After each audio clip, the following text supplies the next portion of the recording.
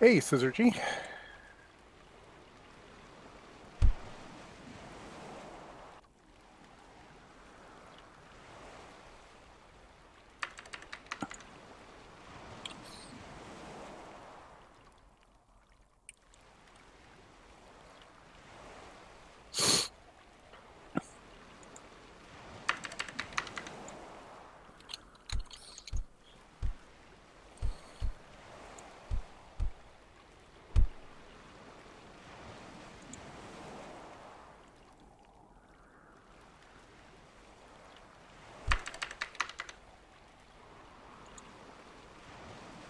How's everyone doing today?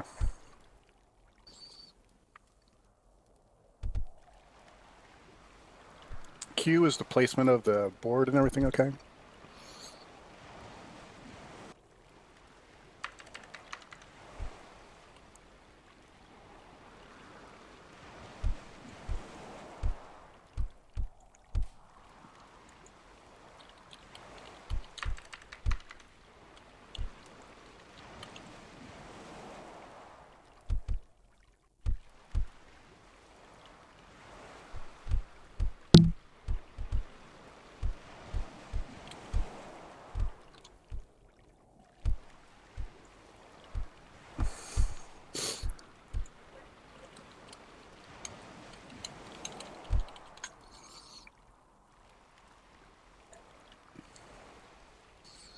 Safe and sane, that's pretty good.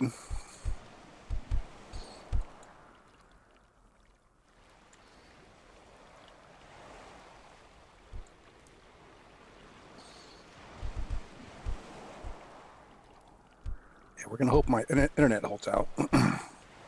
There are times it's been bad.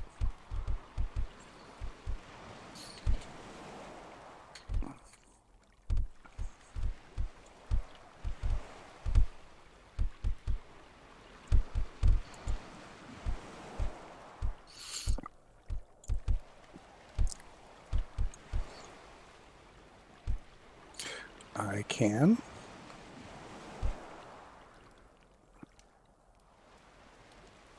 I think right here should do it.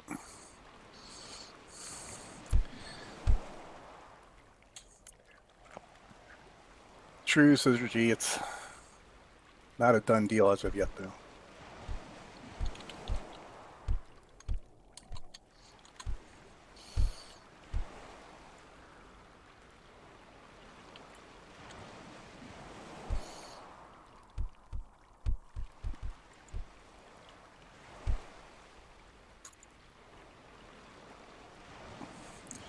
Yeah, there's a lot to it.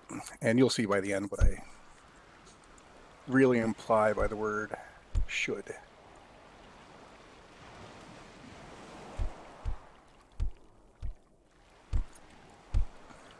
I had a conversation with someone who substituted the word deserve for should, which was certainly not my intent.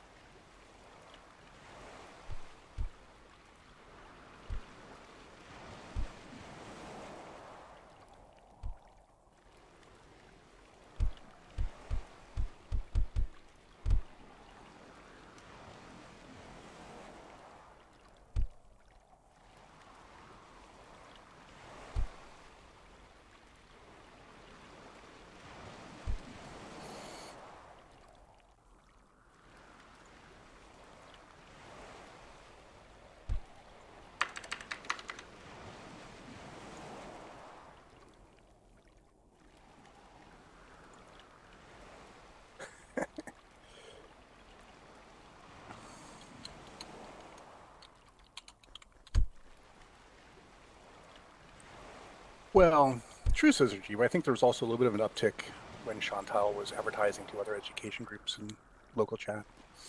That helped.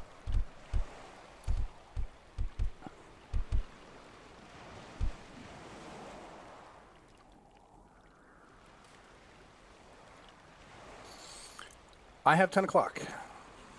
Should, any objections to starting?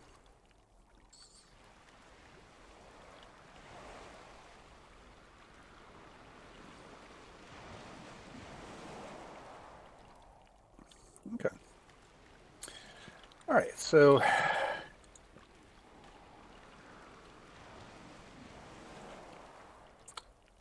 let me welcome you all to another edition of the Science Circle weekend presentations. I am Stephen Gasior, known here locally in Second Life as Stephen Zootfly.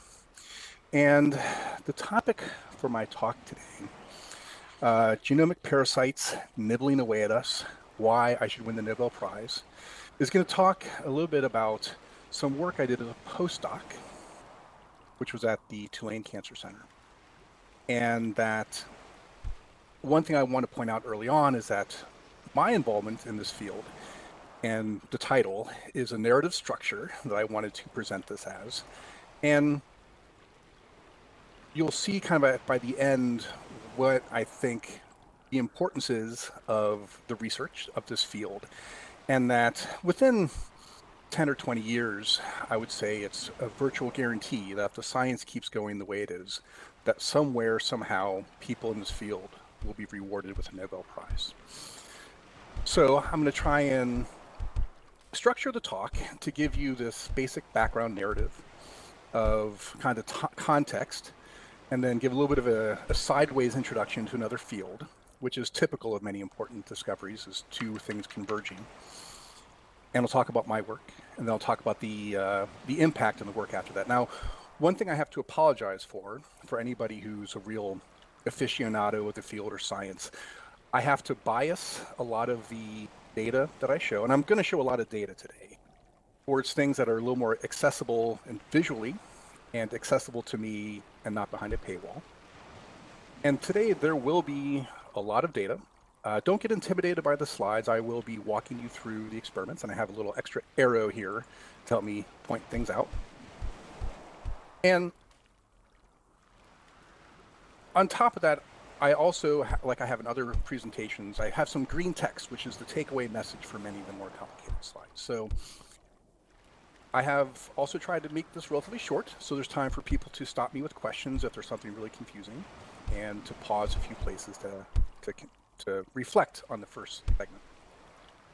So again, like a good science talk, I want to try and go back as far as possible in the science. And what I want to talk about is this, to lead off with, is this kind of general phenomenon, these syndromes that are called progeria syndromes. And these are, progeria is a way of saying aging, getting old. And these are called segmental progeria syndromes because they're not necessarily specifically in advanced aging, but they have elements of aging that then manifest themselves in these syndromes. And one of the oldest and most classic one of these is Werner syndrome, which was first named and characterized in 1904. And again, you can see from the picture that the normal-looking young woman, by the time she reaches 45, looks more like she's a relatively unhealthy 85, 90 years old. And then there are other syndromes that have been described in the literature, in the medical literature, of that have more characteristics of developmental neurological delays, although they do span other symptoms like predisposition to cancer. They actually show DNA sensitivity in cases. This one on the top right is Nijmegen breakage syndrome. And again, you'll see this odd morphology of the skull. They are smaller brain sizes and have developmental delays. And actually, usually they do die relatively early. This one was also particularly characterized by when people look at the cells from people with this syndrome, they have a lot of breaks in them. You can actually observe these breaks when you break apart cells and take a look at them. And then the bottom right, or so the bottom one is Seckle syndrome, again, another syndrome characterized similarly by these abnormal brains, case sizes and shapes, and then other sensitivities, early death, susceptibility to cancer. So I have some further reading links that talk a lot about these syndromes.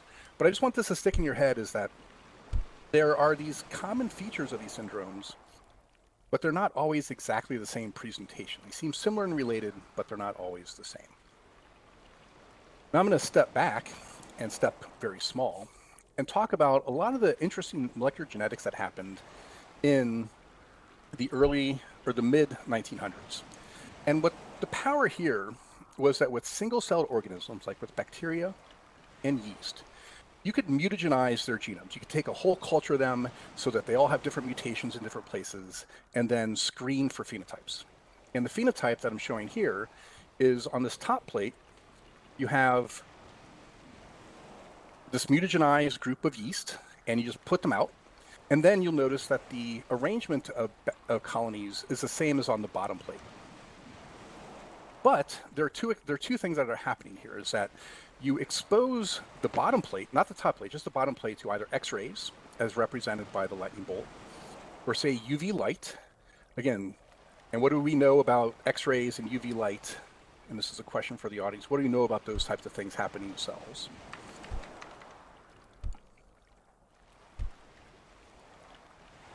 Vic says mutations. Definitely a part of it. Breaking bonds. Yes, they're attacking DNA and chemically modifying it in ways that's bad. And if you have enough of a dose, you die. But in fact, many cells can survive certain doses of damage. But if you have a mutation in something that helps you repair that DNA damage, then you'll see these two arrows, those colonies did not grow. And so now, yes, Mike Shaw points out exactly what I was saying, is that depending on the dose, a lot of cells are fine, but the ones that are mutated and more sensitive to damage, they die.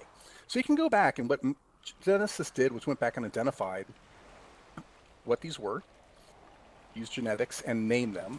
And what I'm showing here are some complicated pathways. You only need to know a couple key lessons from these pictures, is that there are different types of damage. So UV damage that links up DNA together is repaired by nucleotide excision repair. Again, it has to be recognized as that type of damage.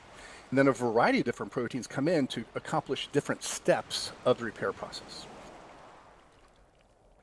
And you'll notice that some of these genes are called RAD genes, if you look really closely at the picture. On the right, we have a double-strand break, so the whole DNA is broken on both sides, so the ladder is broken. And so different repair proteins have to come in. This is a repair pathway called homologous recombination, or HR. And again, you'll see different proteins involved on this side than on the other pathway. And again, very stepwise, there's different proteins coming in and doing things. And so where you see the names, RAD something or XRS, X-ray sensitive, those are indications that some of these were found in these screens. Although they have other names too, because they're sometimes, like the gene replication protein A, that's a protein that's involved in repair, but it was actually first found as being involved in DNA replication. Now, what I want to do is take one example of these proteins and talk very specifically about how science understands how they work. And so one of the most well-known RAD proteins is RAD51. Now what I'm showing here on the top is both an assay and a demonstration of its activity. And so the idea here is that that little squiggle you see on the left-hand side is single-strand DNA that's a circle. And what RAD51 protein will do is it'll coat that DNA and form what's called a nucleofilament. So a complex of all these different RAD51 proteins winding around that DNA. And Vic has pointed out, yeah, the bottom gel, we're going to talk about gel electrophoresis in a minute. And then you present this nucleofilament with linear double-stranded DNA, where you see that little 5', that is double-stranded DNA that's just linear, not circular. And if you put these things together, what will happen is the RAD51 nucleofilament will displace one of the strands of the double-strand DNA, resulting in the end, over here, in circular double-stranded DNA versus single-stranded linear DNA. What Vic is pointing out is that this is an assay that's been known for a long time, where you just run this on a very simple gel, where anything that's faster migrates farther. And that's just one of the simple lessons of gel electrophoresis with DNA. But that these different molecules, either the nicked circle DNA or the double-stranded linear DNA, have different migration patterns. And the fact that over time, this nicked circle, the one that is now the new product, increases over time, with with Rad51 present in the media. And so what this is saying is that the specific role of this protein is to bind up, get around single-stranded DNA, and then use that to go find double-stranded DNA to accomplish repair, to make sure you're finding the same sequence to repair that double-strand break. And I think it's important. I have one citation here of Patrick Sung in the Robertson lab that first demonstrated that the Rad51 protein from yeast was able to accomplish this, but there was actually a whole host of papers, Steve West, Steve Kolskakowski, who showed that these Rad51 from either yeast or human can accomplish this. And this is something that, if you actually go back even farther to bacteria, Rad51 is known as a Rec-A homolog. Rec-A is a protein that's been known to accomplish this type of strand exchange for a very long time. Now, like I mentioned already, we have these diagrams to lots of other proteins that help us out. And this is where I'm going to come back to, again, making this a little bit about me. And I'm going to talk about my graduate work. And so the question was, is we know this Rad51 protein accomplishes this, but both from genetics and what we can kind of predict from E. coli, that there are other proteins that must be helping it do what it does. And so the technique that you see here in the top left-hand side, this is another way of getting about do proteins interact. And this is actually in exploded yeast cells. We basically take the nucleus, explode it, and try and detect protein complexes using a technique known as immunofluorescence. This is antibodies that recognize the protein. So these glowing balls, what you see are these glowing balls that basically represent that particular protein. And what we argued was that this other protein, known as Rad52, associates with Rad51. It also associates with RPA inside cells that are doing double-strand break repair, arguing that they may be working together. But then also from a molecular genetics standpoint, the idea that if you have a yeast cell that's completely missing Rad52, and that's why you have the lowercase Rad52 name there, that Rad51 doesn't form foci. And so that's saying Rad51 depends upon Rad52 to form its complexes and to do its job. And so that's what we argued here with the molecular genetics. And really the basic result of this is the diagram you see on the right, arguing that there's this stepwise formation of repair complexes. They recognize the break, they form complexes, and then they accomplish the goal. And again, I think this technique of doing yeast immunofluorescence was very powerful. It was coming out at the same time that people were doing very simple, or the same type of biochemical experiments that you saw before, showed that Rad52 also helps mediate Rad51. And this is a citation I have here, a colleague of that lab, Akira Shinohara, Tomoko Ogawa, who demonstrated the same thing. So again, this is the way we get at how genes work and whether, and how we understand what genes and proteins do in a cell. And now I'm going to just pose a question, everyone. Do you guys know of any genes involved in cancer? What are some of the first genes that come to mind that have to do with cancer that you may have heard about?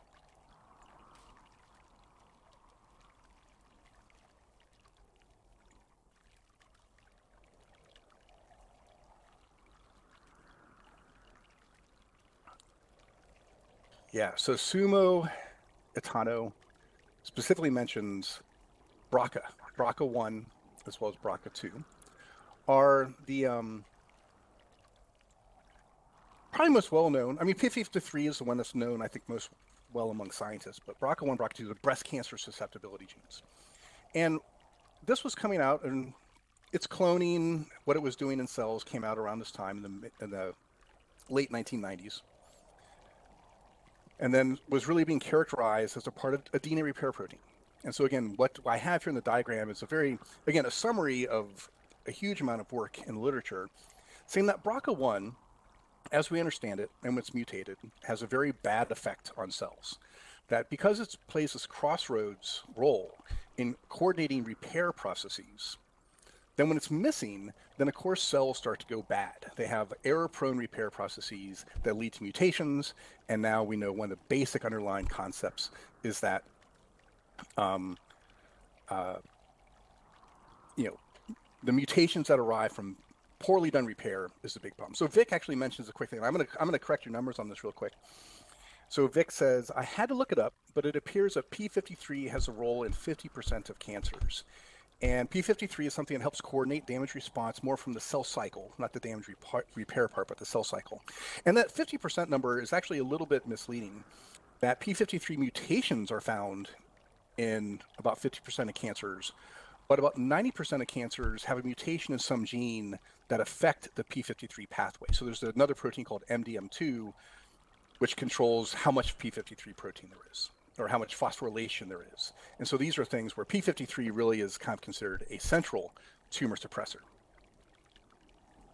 So, and something that had been known for a long, so I'm going to go back to talk about the right-hand figure here, which is what's been known about cancer for a long time. And a lot of this was pioneering work by cytogeneticists with lymphatic cancers, leukemias, but then has been characterized as a general phenomenon of cancer cells. Is that if you look at the picture, you see lots of colorful blobs. And what those colorful blobs represent are ways of painting human chromosomes. Now, in theory, the way these are designed, any given chromosome should just be one color. The whole length of it should just be one color. So these little examples here where you see a combination of blue and red on one chromosome is an indication that things have gotten rearranged. And so, again, I'm citing a paper here from Janet Rowley, a very nice visual one. She's also someone that helped identify the so-called Philadelphia chromosome. She won the Lasker Prize, and she actually was a nice old lady who was faculty at U of Chicago when I was there and was always riding around on a bicycle. That's a little part of it. But the key lesson here, and this is the crossroads of what we are understanding about cancer, is that there are genes involved in DNA repair that play an important role in how we basically try to not get cancer. And then when those genes do something wrong or not working correctly, that leads to cancer. And what I want to talk about now, just let's bring it back to my first picture. When we talk about Werner syndrome, NBS, and Seckle syndrome, we know the genes that cause those. It's relatively easy to map and understand the genes now, but even at the time, people did a lot of work to understand and name these genes. And when you start sequencing the genes, people discovered that they are basically radiation-based repair proteins that were found in yeast. Again, that the gene involved in Werner syndrome is an SGS1 homolog. NBS1 has a functional ortholog known as X-ray sensitive 2, and Seckle syndrome is caused by defects in the ATR gene, which is basically an ortholog of MEC1, also known as RAD3 in a different type of yeast. And I think this is a critically important part, is that we really do understand a lot about how human biology works by studying very simple organisms.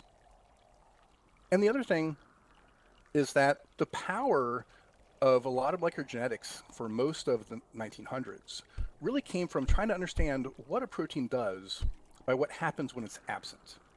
And that is an important way to approach science from a genetics point of view, is that we can infer what something does when we design assays that tell us very exquisitely what might it be involved in. And so, anyway, that's the first package and story, talking about DNA repair, cancer, aging syndromes. And now I'm going to go to a little bit of a sideways story called, talk about repetitive DNA. And this is another story where, again, if you go far back enough in the 1900s, I think 1930s, 1940s, people did very simple experiments to demonstrate that there was something unusual about eukaryotic chromosomes, or genomes. And that is, in this top left-hand corner, if you were to basically heat and boil up all the DNA that you extracted from some organism cells, and then let that re-anneal and measure how fast it goes from being single-stranded DNA to double-stranded DNA, this would be a straight line, this top chart. But the fact that human, mouse, other complicated organisms' DNA had these weird bumps in it meant that things were coming together faster than you would expect from normal single copy kinetics. And I'm going to give a quick analogy here that if you're, say, at a cotillion and you have a dance card, and your dance card is one specific other person that you have to go find, you can just imagine you let the whole crowd go, and it's going to take a while for everybody to find that one specific partner. But let's say it's a 4th of July cotillion, and all the men are wearing red, white, or blue, and all the women are wearing red, white, and blue. That if your sound card is, or sorry, if your dance card is just saying dance with someone who's wearing the same color as you are, then people will come together much more rapidly. That's because they don't have to search for something specific. They can search for something more general, more matching. And that's the way these things work. And it indicates that large proportions of genomes basically are the same little copy of something over and over. And what's for the human genome, one of the first clonings and demonstrations of what that was top right-hand side. Again, Prescott Dinier in the lab of Carl Schmidt. Carl Schmidt, a big pioneer in the field. What he showed was that they could clone out the specific element and sequence it. And they ended up calling it ALU because it has an ALU restriction site in it. But it is a small element that exists in like about 1 million copies in the human genome. And what it is, it's just a small little sequence that, as far as they could tell, expresses RNA. Doesn't make a protein, it's not a gene, it's just some small element that expresses itself. And so people have used that type of power to just basically make nice, pretty pictures. And what we have here from the Wikipedia talking about ALU is this nice picture where they stained all the human chromosomes, and wherever you see a lot of green, that tells you there's a lot of ALU elements. And so that's just a demonstration of the prevalence of these within the human genome. But as far as we know, they don't do anything, right? They're just there.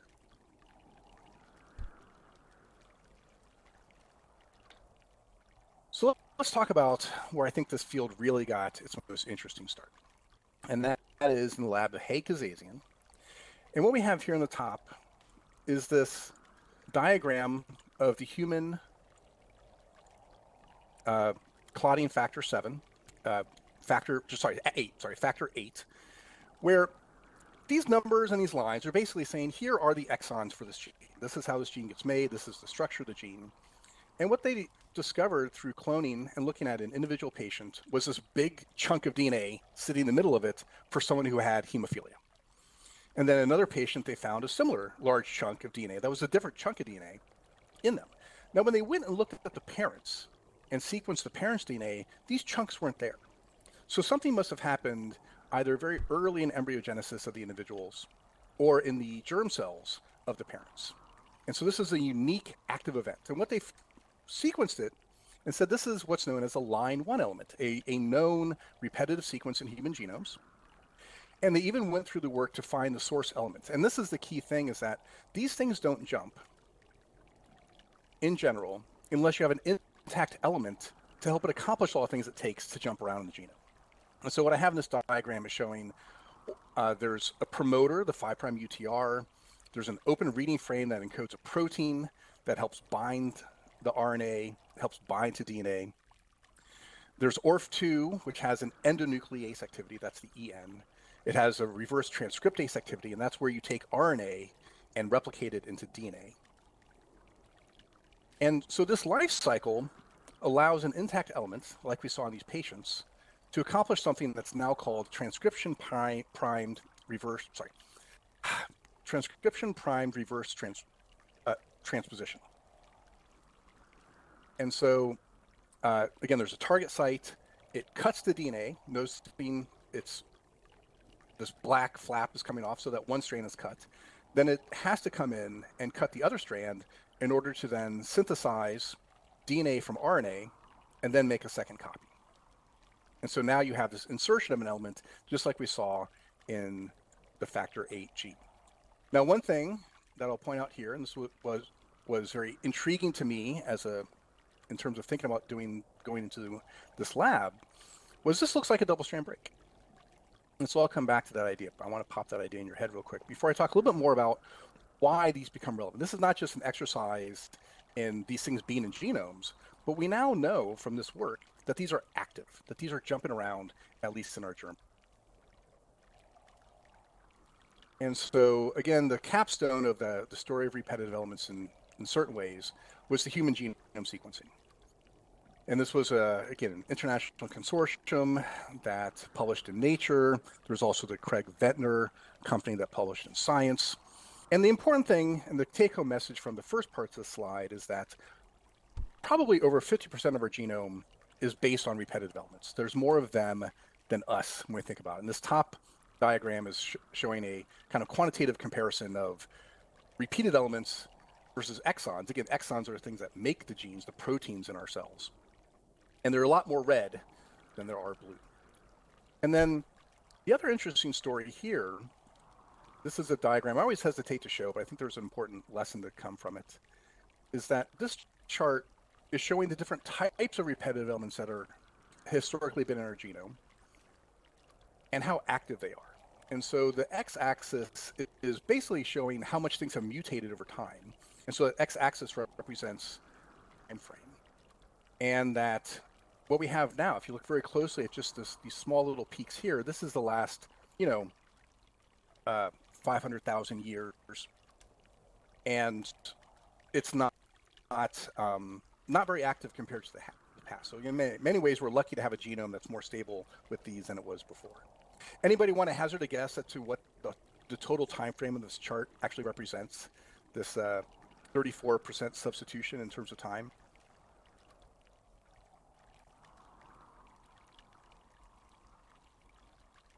I'll give you a hint.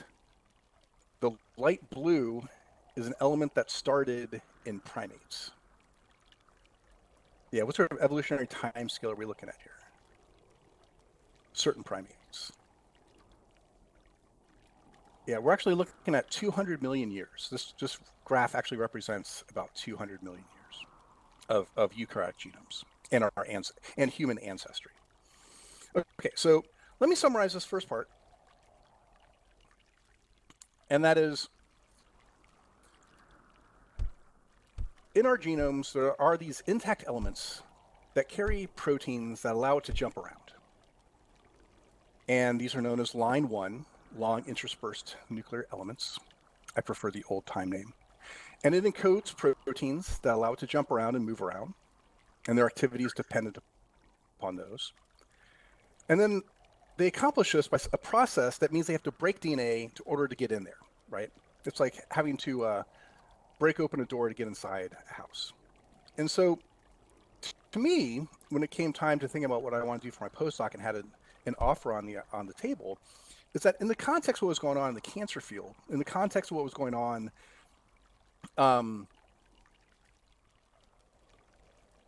that to me, there was this intriguing idea that these are double-strand breaks that are being recognized by cellular repair factors that may be important for their biology.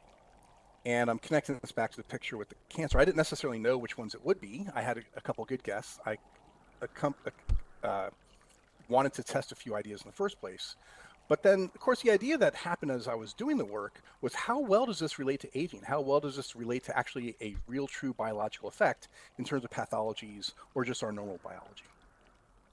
And so that was really the big question was, can we really say these are making double-strand breaks? Is that an intermediate in the pathway?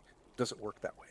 And so this is my main paper from 2006, where again, we did one of these assays where we used immunofluorescence. We had this protein known as H2AX that had been discovered by other people as being something that is at double-strand breaks very early. And we did this assay where we took both human cancer cell lines, we took mouse cell lines, and we basically expressed L1 elements in them. And what you can see from this first diagram, again, the first one's a control, so you don't see any spots. This next one here, lots and lots of spots. Again, if we had to try and make this many spots with radiation, with an X-ray machine, it would have been a highly lethal dose. And so this was that kind of wow moment of, wow, there's a lot of double-strand breaks here than we otherwise would have expected. And what we also just double-checked was that this high level of double-strand breaks required the endonuclease function of the ORF2.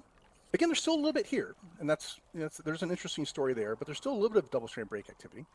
The reverse transcriptase is missing in this particular diagram, but there's still a little bit of double-strand breaks. So it's missing the RT, but you don't need the RT to make breaks. Maybe you need them to stabilize them. And then there was also another interesting aspect of this was you don't need that first protein in order to make double-strand breaks. You do need that to typically accomplish retrotransposition, but in terms of at least making some degree of breaks, you don't need that. And so that was one way of characterizing the double-strand break activity. The other one here is this thing. Anybody want to hazard a guess at what this assay is called? Anybody know this one? This is where double-strand breaks migrate in gels, but there's actually an acronym for it.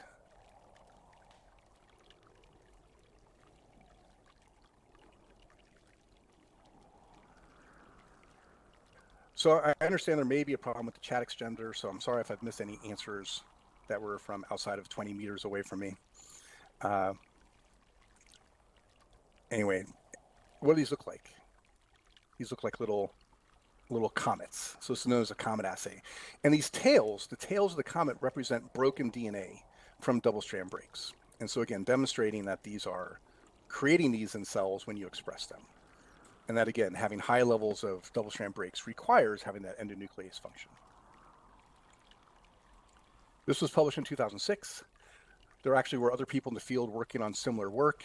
The Howdy lab looked at again, expressing an element that you wouldn't expect to express as well and be as active. But again, they saw the same thing here where in different passages and generations of human cancer cells, they saw the H2AX foci indicating some level of double-strand breaks that persist and go on. And this other group, again, I'll talk about this a little bit more later, they basically allowed expression of elements in meiosis. And what they're showing here is the expression of the ORF1 protein. Once you allow de-repression, you get rid of a gene that helps repress retro elements. And then over here,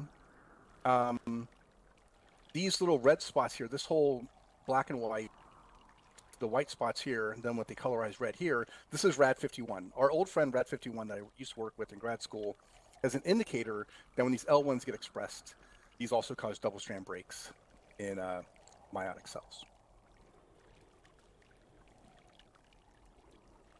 So one thing that was occurring before I started the postdoc was this researcher named John Moran, who was in Hay Kazazian's lab, developed an assay.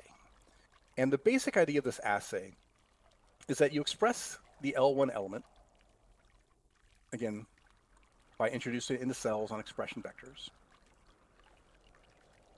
But you also include a reverse gene, and a reverse gene that is split by an intron. And so this reverse gene, once it goes through retrotransposition, gets rid of that intron. Again, notice the yellow bar that you have here actually gets removed here. And now that blue gene is intact. And what that blue gene represents is a resistance marker that allows the cells to survive an antibiotic. And so what that actually represents in these assays, as shown here, that any sort of colony that's growing in this Petri plate represents a retrotransposition event. That individual colony came from one cell that had a retrotransposition event.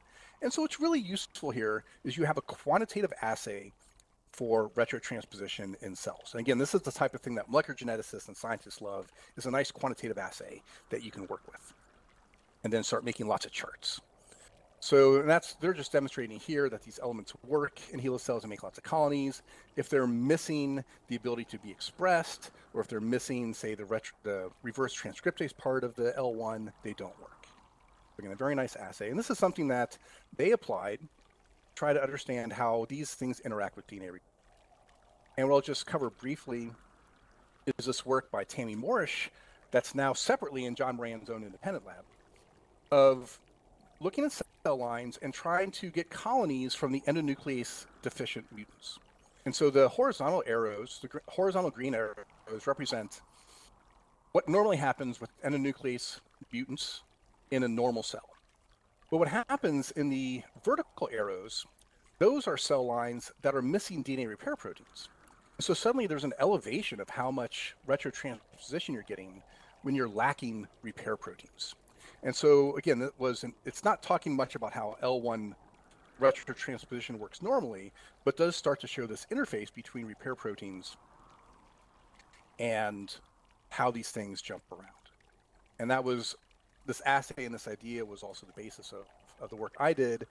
And what I'm going to show here is work from my first paper as well as a follow-up paper with Nick Wallace, other people in the lab, where we looked at inhibitors of DNA repair proteins, including caffeine, warp-mannan, vanillin. These are things that you might have ingested, not the warp-mannan, hopefully, but the caffeine and the vanillin. And so what's represented here, these are just colony counts. These are just quantifying the number of colonies you see in the bars compared to untreated. So the very left-hand untreated, that's set at 100%. And then the black bars represent how much L1 retrotransposition is going on. So the diagram's representing that when you add caffeine to the media, retrotransposition goes away. So you're inhibiting something that's important for retrotransposition. And this was also true of the warp mannan, that the warp mannan also seemed to decrease retrotransposition. Additionally, the one gene you might have seen a little bit of is ATM. We co-overexpress something that should impact ATM activity, something known as a dominant negative kinase deficient mutant.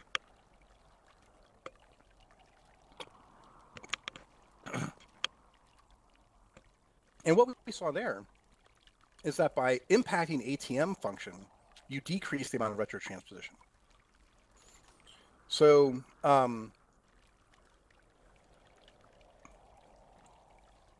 we also characterize another protein, another repair complex known as ERCC1 XPF.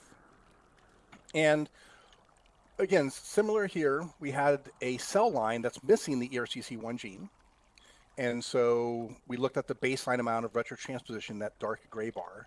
And when we added ERCC1 back to the cells, we saw a decrease in retrotransposition. So again, this is this argument that this protein limits the ability for retrotransposition to occur. And we did the converse experiment where ERCC1's partner in DNA repair, XPF1, if we decrease the amount of XPF1 in cells, then these big gray bars go up in terms of how much retrotransposition is occurring. So again, the bottom line is that the work I was doing in the lab was demonstrating these interactions of how repair proteins play a role or are involved in either promoting or limiting L1 retrotransposition. So any questions about the types of work I was doing to demonstrate the relationship between L1 retrotransposition, making double-strand breaks, and how cells reply to that? And I'm a step a little bit closer, and now I have about 10 more people in my chat range.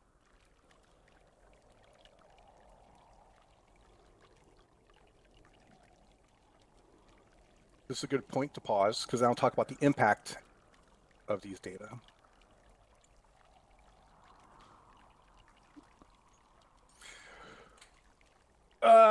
I don't know if I'll say much about caffeine. Caffeine inhibits a lot of things, and sunbathing is not a good thing. I'm not necessarily sure they're bad together, but all right. So let me talk. I'm going to get through the impact of this work, and this is something that, again, this was published in 2006, some publications 2008. But I wanted to take again one more little side point here of talking about methylation. And what methylation really represents is a chemical modification to genes that help turn them off. And you can't, cells on purpose can't turn them back on by getting rid of methylation. And what this review covers is this idea that in young, healthy cells, repeat elements, again, most specifically, are methylated to be quiet. And that a lot of genes that are being expressed are unmethylated, but then there's different status of methylation for different parts of the genome, for different genes. And the thing that he's also trying to represent, this is again a review talking about a wide amount of data that's gone into this, is that people have noticed that as cells get older, methylation repression doesn't work as well. It starts to go away. You can chemically measure this by measuring the methylation. And then if you think about cancer, cancer is the same way in that when people look at cancer cells and say, what's the methylation status of these things? Then the methylation is gone from a lot of repetitive elements. And so, well, again, so I think there are some technical points that I want to make from the diagrams, but I hope that some of the summary slides and summary statements I'm making are helping you get the bottom line, the impression of what the data means and what it's about.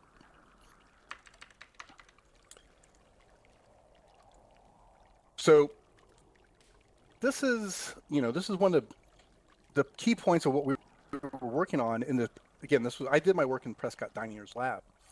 One of the key kind of take-home lessons from this was, well, this ability to look at these molecularly doesn't mean a whole lot unless there's actually expression of these is actually happening in cells.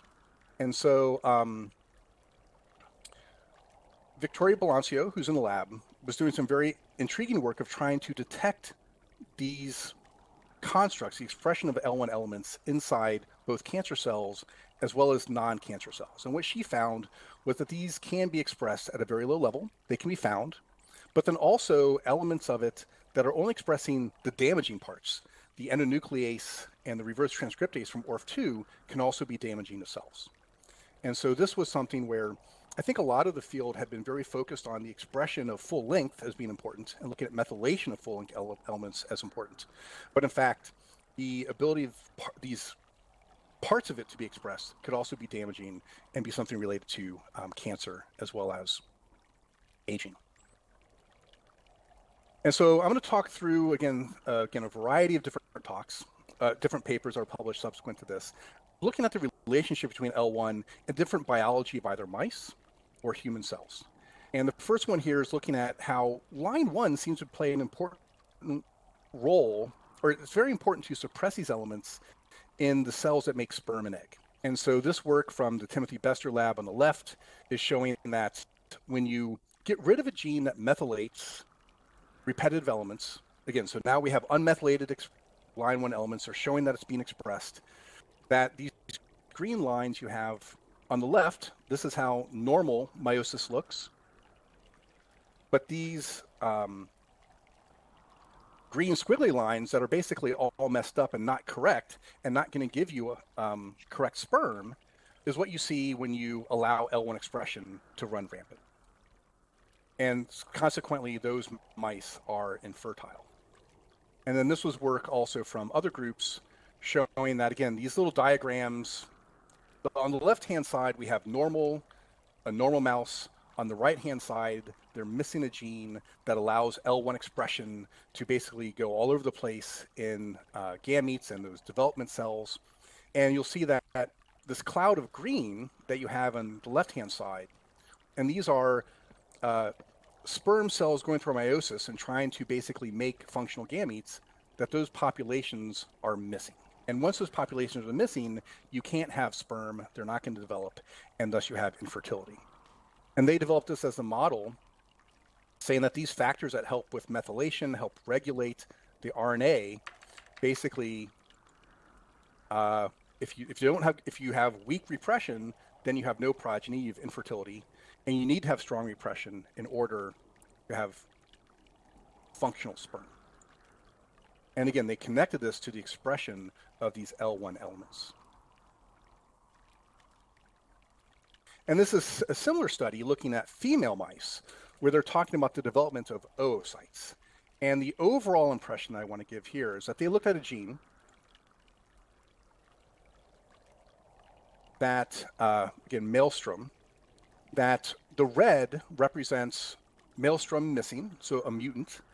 And so what's happening in the red cells is that you have more expression of L1. And what's represented here on the left-hand side are different phenotypes of oocytes. And so this very first diagram is the number of oocytes. And you'll notice, the first thing you notice right away is that you have a lot less functional oocytes when you're missing this gene, the red one. And then this is looking at phenotypes of things that have gone wrong. And they're lacking crossovers, the metaphase is not working, the chromosomes are messed up. That when you are missing the maelstrom gene, boom, you have a lot more defects in cells. And then finally, this is just looking at aneuploid embryos, that the actual fertilized eggs develop with chromosome abnormalities when you don't have this recessive gene. And now this is one of the key things I think is happening that we had suggested and proposed way back when, is that the lack of this gene that causes all these problems in oocytes can be partially alleviated by a reverse transcriptase inhibitor. Right? Now, reverse transcription doesn't do anything in terms of human biology, right? Does anybody happen to know a therapy that we use reverse transcriptase inhibitors for? Is there a well-known popular? Yeah, HIV, right? So HIV is a retrovirus, and you can inhibit its life cycle by adding reverse transcriptase inhibitors. And that's what they're doing in this example too, is they're trying to use reverse transcriptase inhibitors to alleviate the symptoms. And that's where you see the light pink. The fact that the light pink bars are showing higher functional oocytes than the dark red means that you're alleviating the phenotype.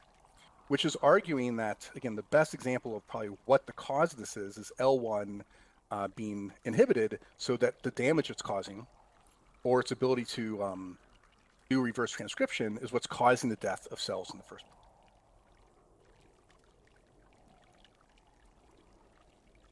Now I'll move on to a different topic that talking about the brain. And again, in summary, the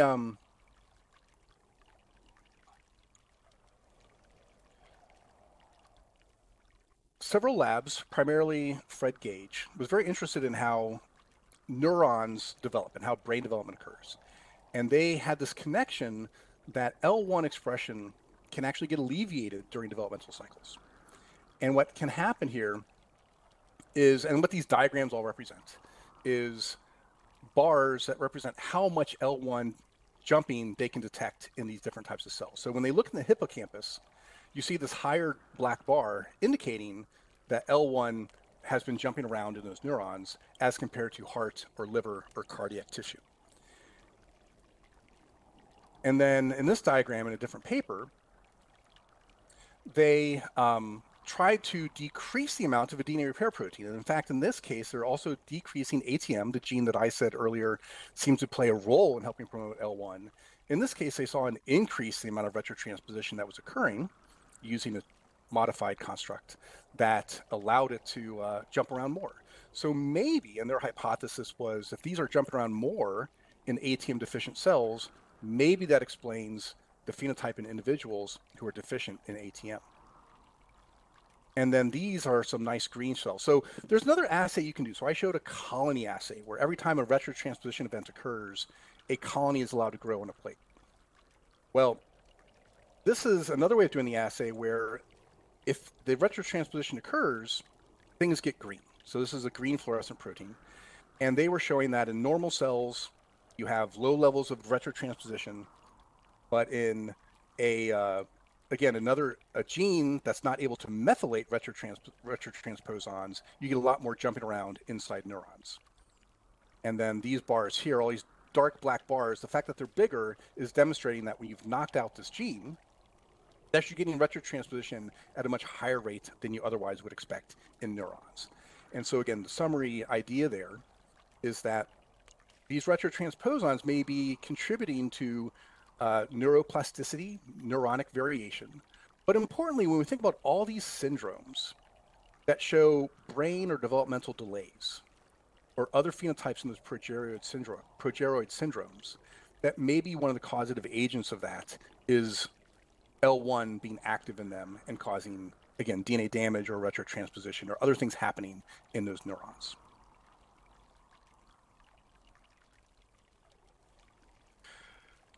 Getting back to cancer,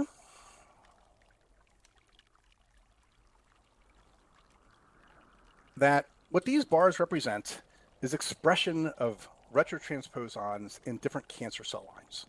So this has been shown by a lot of different groups where they've looked at the amount of expression, the amount of demethylation, other things, but they're actually functionally able to see these proteins as a common feature of a lot of different cancers that are actually coming in through, patient samples. And what we have here on the right is, again, another example.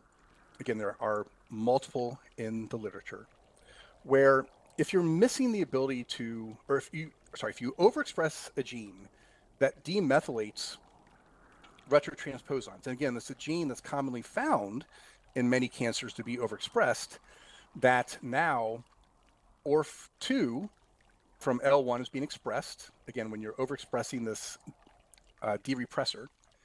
And that in combination, you're also getting these H2AX foci that are marking double-strand breaks. And so again, this is connecting L1 expression in actual a molecular phenotype representing cancer that may say, hey, these things being expressed is causing double-strand breaks, is mutagenic, is a part of cancer. And from the patient perspective, what this diagram here represents is looking at, again, cancer samples and just asking, what is the prognosis of cancer patients when we try and connect their outcome versus how much methylation of L1 there is in their tissues, right? This is like a basic question, like some sort of marker of survivability. And so the green bars represents L1 that's well methylated in those patient samples. And the blue bar, which is survival, so more people are dying in the blue bars when L1 is unmethylated and being expressed in their tissues. Again, similarly, and a connecting story back, this is something that just came out this year from the Jeff Boca lab, is that we can talk again about BRCA1. And so they did a screen and measurement of DNA repair genes involved in L1. And what we're seeing here is when you get rid of BRCA1 from cell lines, you actually get an increase in retrotransposition. And that's what you see in the second and third bars, or columns here of the different tissue plates. And then when you also decrease the ability of Fanconi's anemia, you get an increase in retrotransposition. And this is a quantification of this over here on the right, that again, showing that, again, compared to a negative control, which is always you have to find some sort of baseline in the experiment, that by getting rid of BRCA1, or getting rid of an associated protein called CTLP, that you get more retrotransposition. So then again, their argument in their paper was, in the absence of BRCA1 or CTLP, you get more retrotransposition that's occurring. All right, and then the final example of an impact I want to talk about is L1 and a model of aging.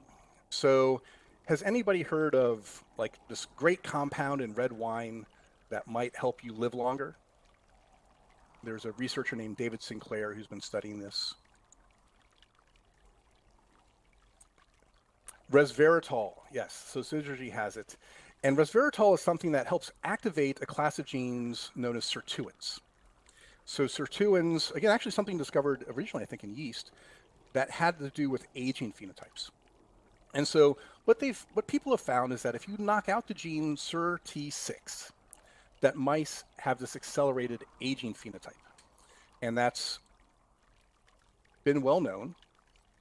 And their argument, and the experiment they did here is really, really interesting, is that they basically took SIRT6 mice who are prematurely aging and basically gave them reverse transcriptase inhibitors. Right? So if we look at this diagram, this is comparing survival over time, just again, overall organismal survival, and that the green bars represent normal, the black bars represent the SIRT6 mice, and the red and blue represent SIRT6 mice that have been fed reverse transcriptase inhibitor. And so it's showing this intermediate phenotype. There's some, again, alleviation of the phenotype when you get rid of reverse transcription in these cells. This one is showing body weight. So again, red and blue is intermediate. And then this is this cognitive test where, again, the black bar represents a long time to get out of a circle, get out of a maze type of thing, and that adding reverse transcriptase inhibitors to these mice's diets helps them do better. And what we also see here is looking at, various tissue phenotypes, how badly damaged are replicative tissues, and that the fact that the reverse transcriptase inhibitors are larger and taller black bars means they're doing better off than the mutant mice. And then finally, connecting this all again together to DNA damage, they're measuring how many H2AX foci, which as we've discussed represents double-strand breaks, where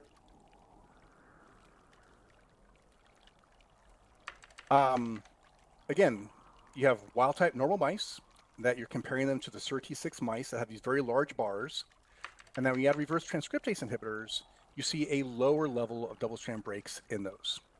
And so again, their model is that maybe line 1 activity is very important for contributing to the aging phenotype of these model mice, and again, maybe something that is important for normal aging as a process. So again, thanks for bearing with me on some complicated biology. I want to make sure I showed the breadth of the biology that's been done in this area, try and connect it to the basic biology that was occurring, and again, as a narrative structure, connect it to the work that I did, all of which I do recognize, understand involves some technical details. But again, hopefully, as you're looking at some summaries, as I'm about to do, and going through this as I talk about it, that the basic idea that's coming across makes sense. And so this is the summary slide I want to say is that, L1, these elements that express themselves are considered, repetitive elements, they're selfish DNA. They may be sources of double-strand breaks and rearrangements and cDNA that's happening in cells. And that the basic living circumstance we have with them is we try and have genes that keep them from doing this stuff. But there are times when this repression goes away. And so I think I've been trying to make the case, and there have been lots of literature saying, hey, maybe the activity of these, when unrepressed, leads to cancer or aging, or again, some defects in neuronal activity and neuronal development. And that in particular, we think this may be the case because there are times where people are missing these genes in terms of syndromes or mouse models where there are very dramatic effects of these happening. So again, now going back to the narrative structure, I said, yeah, what about Nobel Prizes in this area? And I think if you look at the history of Nobel Prizes in medicine, there have been technical achievements with a huge impact. So the structured DNA, PCR, embryonic stem cell knockouts, the protein GFP that I showed is this great molecular tool, and Fire and Mello doing RNA interference. So again, amazing, but they didn't necessarily teach us anything per se conceptually new, but important information. Now, there have been discoveries that weren't necessarily incredibly technical or brilliant, but had a major impact on human health. So penicillin is, I think, the classic example there. But then also the discovery of nitric oxide as a vasodilator, right? To some degree, that was new in terms of thinking about it as a messenger. But then also the idea that, this is now the source of Viagra. And then there are these Nobel Prizes where they're awarded for something that turns science on its head. People have gotten very comfortable with what they thought science was, but the Nobel Prize said, hey, that's actually wrong. So McClintock with transposons is a classic example. I think my favorite one, and he even wrote a book about it, Stanley Prusner talking about prions, again, infectious agents that are only proteins. And then Marshall and Warren talking about Helicobacter pylori causing ulcers. And then Fire and Mello. I think that also changed the way we think about how gene expression is done as well. And so when we think about these types of criteria for Nobel Prizes, I think if the biology of L1 elements keeps going on the track it does, then I think the idea of cancer, aging, fertility, neuronal diseases, maybe some others, as a source of DNA damage, or as a causative agent, then I think that case will be relatively easily made. And I think the question is, how do you award, or what is the story the Nobel Prize wants to say? And I think if you want to take the people who have done the most for this field, you think about Hay Kazazian, who again trained John Moran as well as Goodyear, Prescott Deininger, who again, this was the work done in his lab, but also Victoria's work. There are two people I haven't mentioned, Astrid Engel and Mark Batzer, who've done a lot of ALU biology. And then, of course, there's Jeff Boca, who I think is probably like the most Da Vinci of all molecular biologists that I really know of right now. He's done so many things. And he actually, just an amazing scientist in many different fields. And then maybe methylation. So it depends what story people would want to tell. Like, I think if people say that the double-strand break story is really an important thing, then recognition for that work would, of course, make sense. If you really want to focus on the genetics, the fact that these are active, then the people who've been doing work in showing these are active in genetic diseases is really important. So again, it depends. There's lots of biology yet to be done. But I think in terms of understanding where the Nobel Prizes may or may not go, then again, at a minimum, I think this work would have contributed to the idea of how these things cause pathologies and disease. So I've hit an hour. I do want to make one last dedication. So there was a person, a luminary in the field known as Jerzy Jurka. He is someone who is very involved in the computational understanding of repetitive elements. And I didn't know he died. I had actually worked with him helping a student do a research project. And he was just super kind and generous with his time and very helpful. So again, I didn't work with him very much, but people in the field, I think, really liked him, and he did a lot of really amazing work. So a dedication to Jerzy Jurka, who passed away in 2014. And then there's some background reading in the slide. So I will end my talk there, and I have time for questions. Happy to stick around for half an hour or whatever to clarify anything, to give some more summaries, whatever would help with the talk.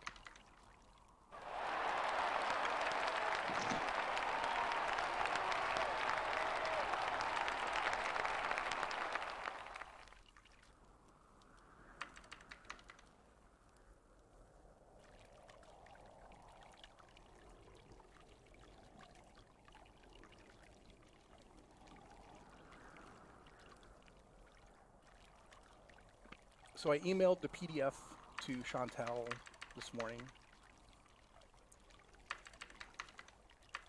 You can look at it.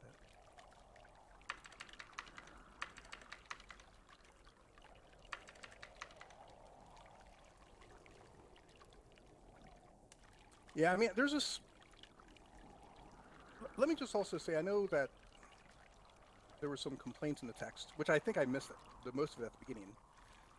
But, some science is complicated, and I wanted to make sure that there was both the breadth of what the importance of this was to make the case for the Nobel Prize, as well as trying to get into some of the details. So Vic is asking, what kind of medium do you use for the plates? And he only worked with plant DNA. The way human cells are doing, again, one thing that's actually kind of funny about a lot of human biology that we understand through tissue culture is that we want to use adherent cells, things that actually adhere to plates. And so people, plastic makers make these plates that have relatively good substrates for things like HeLa cells or human epithelial cells to attach to. And so those are the types of plates we're using there. Again, I don't remember the brand name.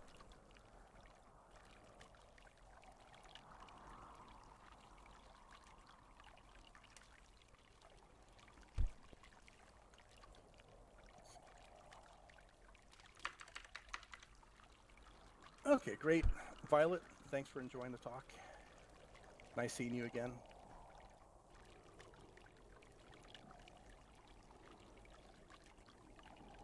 Oh, wait, I think I might have, that's going pretty fast. Okay, there was a question from Radron Rao. Could this research result in medicines repressing the aging process? And I think, yeah, that's the big idea, right? And let me give the positive and let me give the pessimistic second. So the positive is, if these elements are something that are really responsible for aging, for causing DNA damage, and that's something that's just normally happening in normal individuals, then finding either A, that reverse transcriptase inhibitors are effective, would mean more people should take those all the time, or again, maybe more importantly, find a very exquisite way of stopping the endonuclease activity. There's no drug that specifically targets, that I know of, the endonuclease activity of these elements. Again, that's possible to make. Maybe somebody will at some point. Or maybe there would be a genetic engineering solution to this that find a way to repress the expression or to use CRISPR to inactivate them. These are all things that would make sense. And so to me, I think the argument of the biology is that that's what we're seeing in these models. And then that's also my pessimistic point, is that one of the things, and I'll get to your point, Syzygy, in a second, is that when you start from a science point of view, you have to do stuff that you can study and understand and interpret experiments from. And so a lot of times working with mutants is a very powerful way to understand stuff, but could also be slightly misleading in terms of what the science really, really means, how you interpret it and what it's useful for. So I think that's kind of, did I answer your question, Radron? That would be the way we'll see. I think, to me, the case has been made is that if you can inhibit this, we should definitely find out what happens. We should do those studies.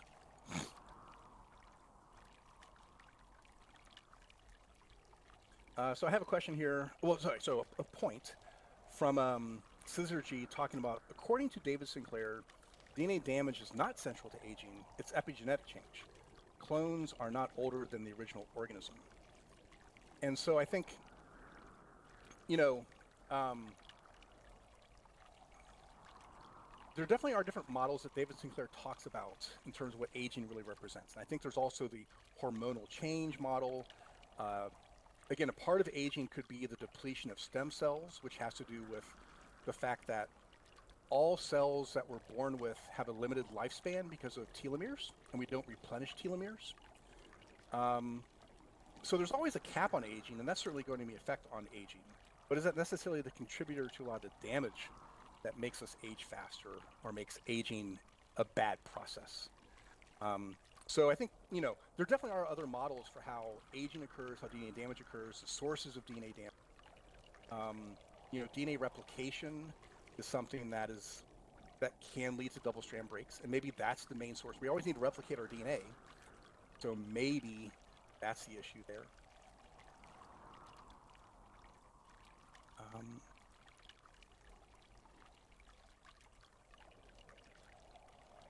okay, so Max asks an interesting question, repeated by Chantel. Stephen, I came in a little late, but is there a relationship between L1 retrotransposition and the increase in meiotic errors that you see in older females? So this is a part of the complicated biology I didn't want to get into, but my basic answer would be no. That the what's called the advanced maternal age, where the segregation of chromosomes doesn't work very well, largely has to do with the fact that female oocytes are arrested before they divide their chromosomes. They're held there for a really long period of time, and that stringency of holding them that way just doesn't work as well after the age of, say, 35. And so that's really the main thing that's happening in that biology. And in fact, what this last paper I talked about, before you get the oocytes you want to use for fertilization, there's this restriction process where the ovaries are recognizing bad eggs and they get rid of them.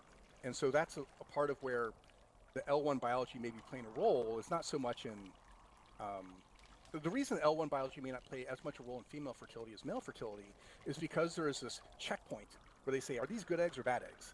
And if L1 has made something to be a bad egg, it never becomes an ovum. I think the question is the way I would answer that question. So, Sue, oh, sorry. Let me go back chronologically. There's a couple questions about what is the DNA damage maybe we're talking about here. Oh, yeah. So actually, I answered with Suma's question. So Suma's question was, when a Nobel Prize is awarded, there's always a one-line phrase that describes what the award is for.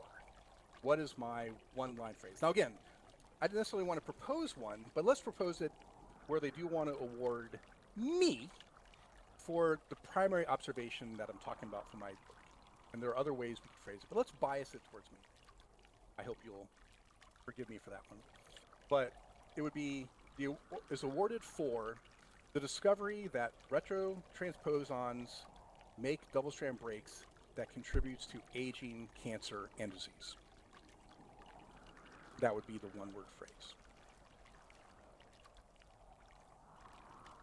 And I think that's the key insight that came from my work, was the first one to attempt to really look at this double-strand break activating activity of L1, that as it's trying to integrate itself into DNA. Remember, the life cycle of L1 is trying to jump into DNA. It's trying to get in there. So it's got to break it to get in, like a thief.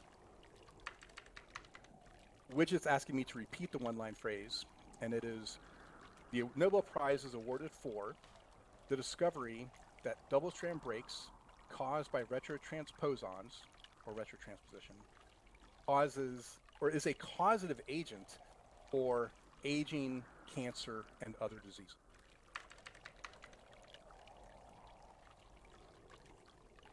So mushrooms actually ask a really interesting question, which is, why does it do this, right? And I think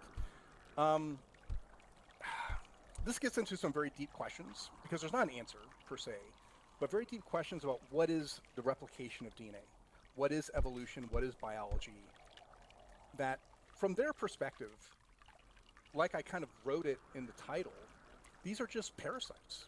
These are things that are interested in their own replication. They have the chemistry for their own replication. They jump around. That's what they do. And so they're just parasites that do this. And so that's what it is. I mean, it's just it's a genomic parasite that's trying to jump around and get in there. And of course, we build defenses for it, right? Biology says, hey, this is not good for us. Let's build defenses to try and stop it. And then when those defenses break down, they go wild. No, I think, okay, so yeah, that's a very deep question. So Mushroom asks, where does this element come from?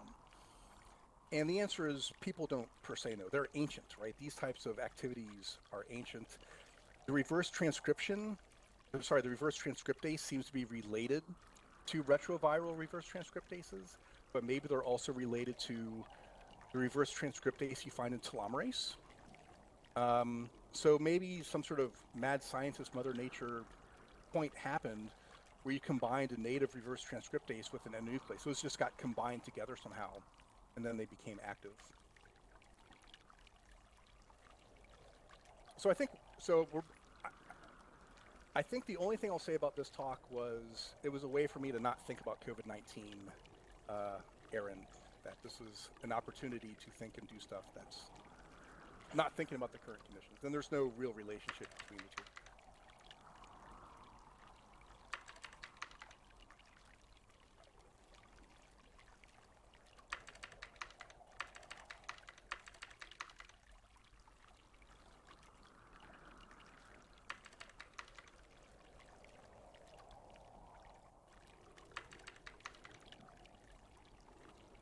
Well, so again, well, Aaron, you're not asking about COVID-19. You're asking about a solution to aging. Um, okay, so mushroom asks again this question, which reverse transcriptases. So the central dogma of molecular biology, as proposed by James Watson, is that DNA is made into RNA, which is a similar related molecule, and then that RNA makes proteins. And so that's a stepwise, that's a forward path of how we make genes, how we make proteins from genes.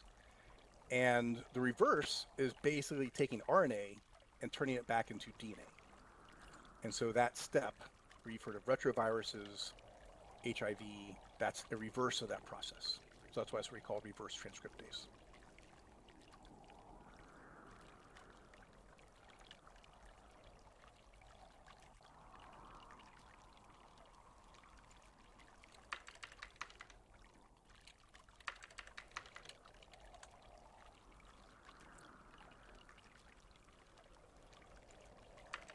All right. So I think so. There's a question that I think again, because of the chat range extender, I've missed some questions. There was one that was just, what's a brief summary of what L1 is or does? I think I've kind of answered that question, that it's a small parasite. It expresses itself, expresses proteins to move around. Again, just to summarize other aspects of the talk, to say that this activity of trying to jump around genomes can impact DNA and cells negatively. And specifically, it looks like it's X-ray damage. It's like making double-strand breaks that's breaking DNA. Radron asked an interesting question. Will this be used to insert genes or for gene therapy? People have developed constructs that do that. The problem is that this reverse transcription and the insertion of these elements is variable. You don't always get the full length thing back. In fact, most of the time, this reverse transcription, maybe because of DNA repair proteins, maybe because it's just not very good, you don't get the same size. The size of the thing you're starting with, you never get that same size back. And so when it comes to like gene integration, gene delivery vectors, so there's so many other ones that are much better at it than that. So you don't want to use this process for that.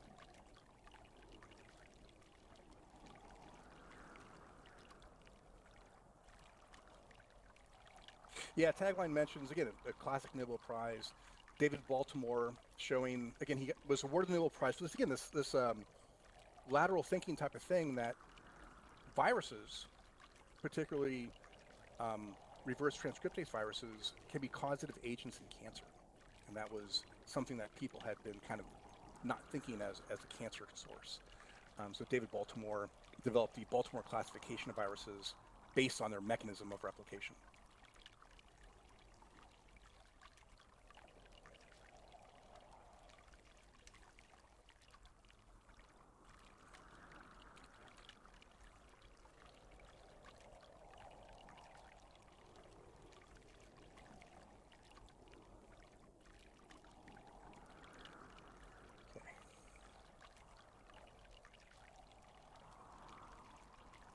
Well, so again, the source of the reverse L1,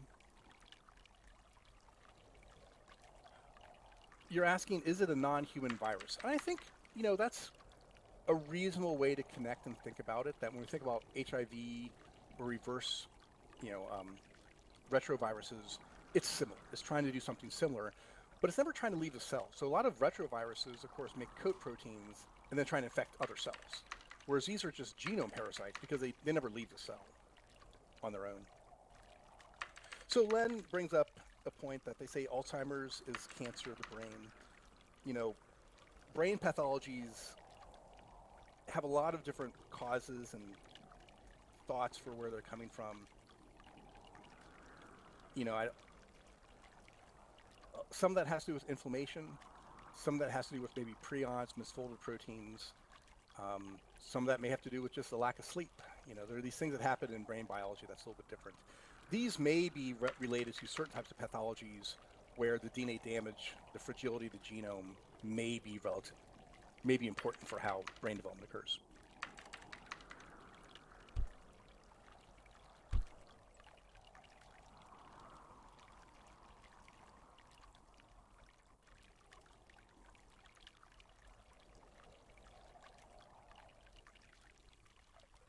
Oh, welcome, David. So Shiloh asked about leukemia.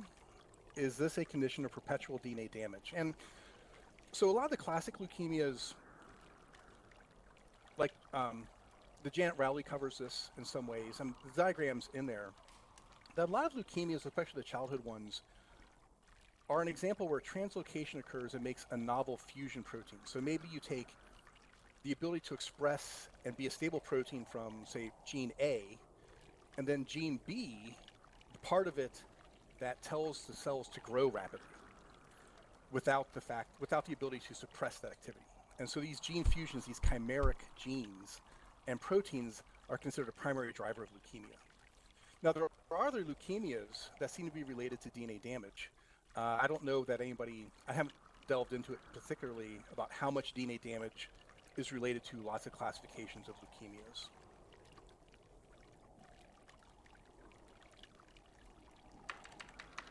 Yeah, no, I think the tagline mentions the right thing, that cancer requires a disruption in control of cell replication. Again, there are four main things considered in neoplasticity, and that is one, unregulated cell cycle, unregulated and driven proliferation, the ability to metastasize, move to other parts of the cell, and then also immune evasion.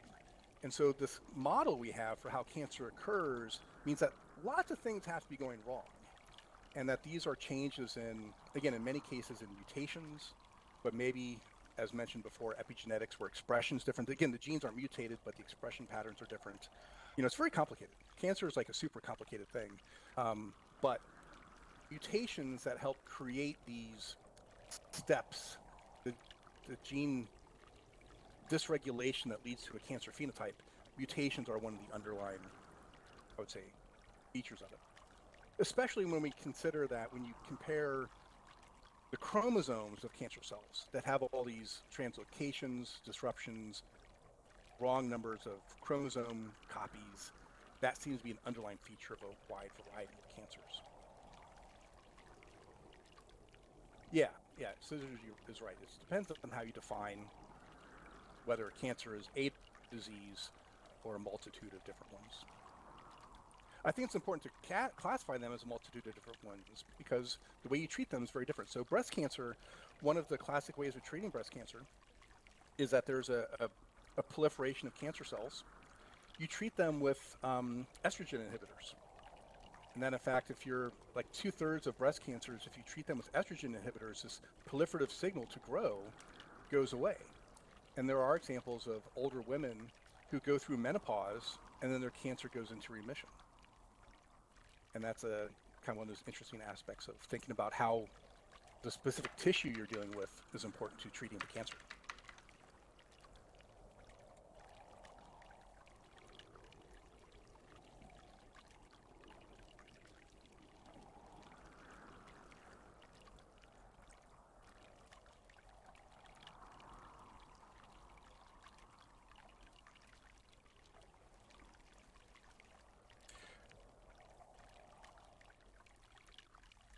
Well, and that's sometimes part of the design widget is that you try and get the main message across your audience, get them thinking about it even. Maybe they don't understand all of it, but they get thinking about it. You can answer those types of questions and delve into it.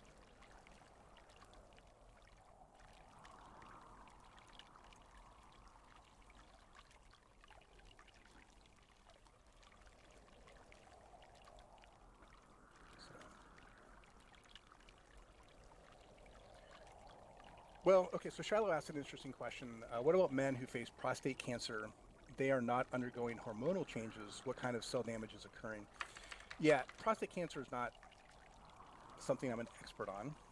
One of the things that is an indicator of prostate cancer is this, although this is also controversial, is prostate-specific antigen, which I think is something related to prostate cell growth and then release into the bloodstream. You know, I don't, other than the general idea that DNA damage is important for maybe being a causative or beginning agent for prostate cancer, that's a problem. And the fact is, prostate cancer. Oh, I'll come back to your point in a moment, tagline.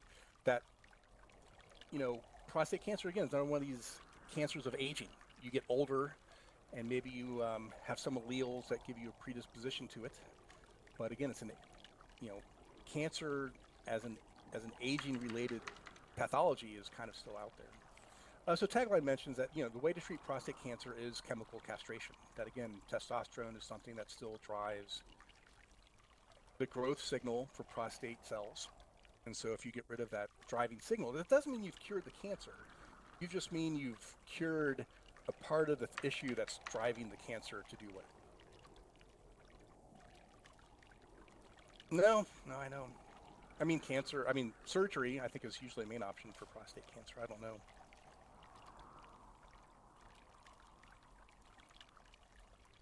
No, it's not. Again, I'm a molecular biologist. I'm not a medical doctor, so I can't necessarily answer those types of medical questions. Well, thank you, Ariana. We'll see. The one thing that, of course, is important to recognize in Nobel Prizes is that they usually award it to people who have a long history of contributing to the field.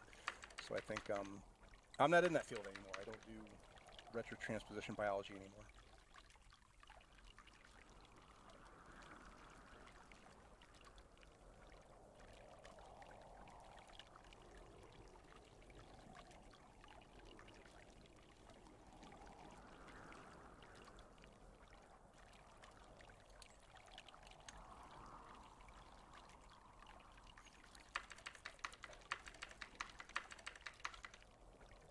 Yeah. No, well, any other questions about L1 biology and DNA damage?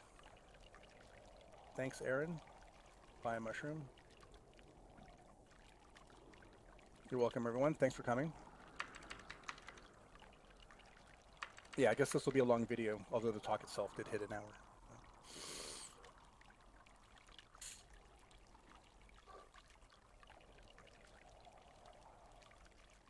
All right.